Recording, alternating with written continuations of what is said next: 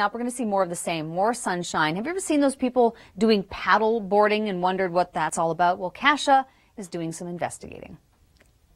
It's a great day for stand-up paddleboarding, and Northern stand-up paddleboarding isn't just about the board and the paddle. Brent, what's happening right now? My paddle fit class is coming in for their 4th exercise in this round, paddling right to the beach, running up, doing 5 surf burpees, getting right back down onto their paddle boards, onto the water. Yeah. No other class combines on water and on land like paddle fit does. Look at this. This is so intense. And I mean, I know these folks do this early in the morning as well. A lot of them are instructors. They're fit, they're having fun, and it's a great day. And the next few days are going to be ideal for this type of activity. And I just feel awful watching all of this activity, but I'm sure they feel great. Back to you inside.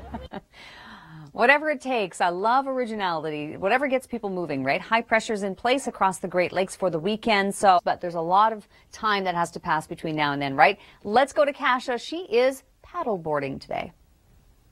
So this is my take 2 of stand-up paddleboarding. Last time I attempted this on Lake Ontario a year ago, I fell in. Today we're on Lake Simcoe, and I noticed the water is so much warmer, so that's great. Brent, I'm having a good time. I'm a little nervous that I'm going to fall, but why must everybody try this? Why do you love stand-up paddleboarding so much? It's kind of that sensation of surfing, being able to walk on water. It's different than a canoe or anything. Sit down, you're standing up.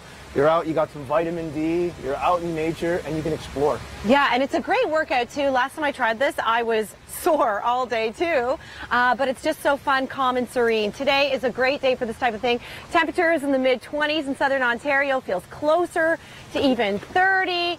So it's okay if I fell in. Back to you inside.